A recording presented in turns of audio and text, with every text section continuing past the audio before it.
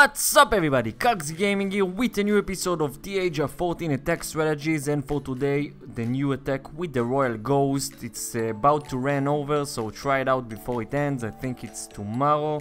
Using 30 Royal Champions, the easiest attack strategy ever, easy to 3-star. You can 3-star any base with this. You just start off and clear the base. On anti-3-star bases you just spam the Royal Ghost like you see, taking out the Town Hall. Then you can start the attack with the Log Launcher and the heroes only. After that, about the half point mark, we can use the bad spells. You want to target with the Royal Champions the Multi-Infernos, the Scatter Shots and the Wizard Towers.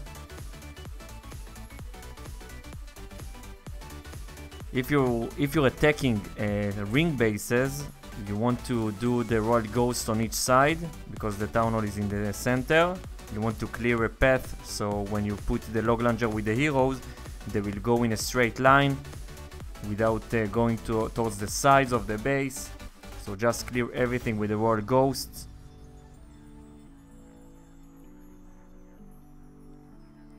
Using the invisibility spell. You want to use it to get more damage on buildings. Don't save it for the bad spells because it doesn't work if you didn't know. 2 Multi-Infernos. I have 3 Royal Ghosts. I can take them both.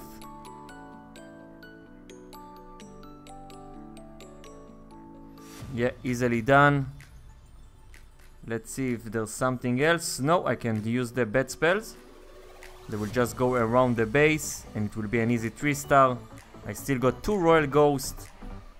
Headhunters, of course, against the heroes.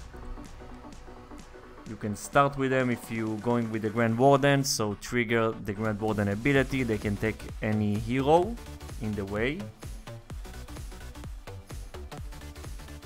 Still got 1 more free spells and that's it. 30 Royal Ghosts in Clash of Clans TH14 attack strategy. Try this out before it ends.